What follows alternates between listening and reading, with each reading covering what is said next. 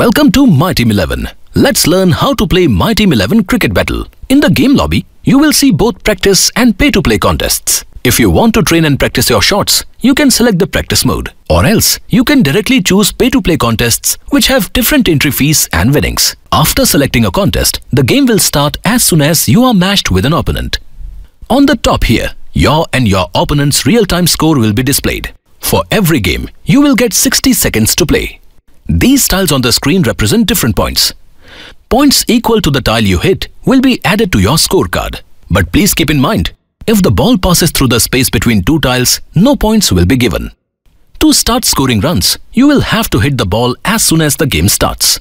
To hit the ball, you can tap anywhere on the screen, but make sure you tap only once.